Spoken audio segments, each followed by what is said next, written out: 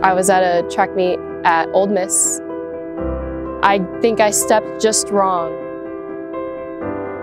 There goes my ACL and my meniscus. The first thought that came to mind was, am I going to run at the same level that I was running before? I went to see Dr. Andrew Lawrence in orthopedics, and he took one good look at me and was like, yeah, this is probably torn, but let's get an MRI and double check.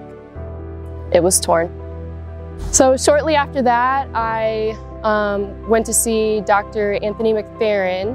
Gave me a couple options, whether I wanted to use a cadaver graft or I wanted to use my own quad tendon to fix it. It was really cool, and it was nice that I got to make that decision.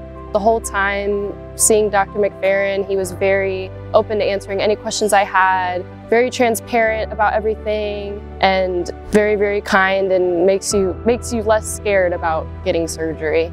Everyone in the clinic is really, really kind, and everyone's always got a smile on their face. I talked to Dr. Lawrence one time about how do you have such a great atmosphere here? And he's like, they're very selective about who they bring in because they want to have that positive environment, and it shows. Throughout that following summer, I worked with the athletic trainers here at Southeast, and they pushed me every day to work through whatever pain I was enduring, and thanks to them, I am so much stronger than I was before.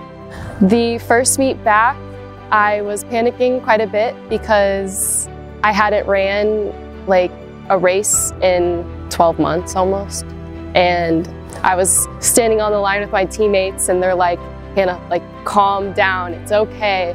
And I'm just hyperventilating the whole time.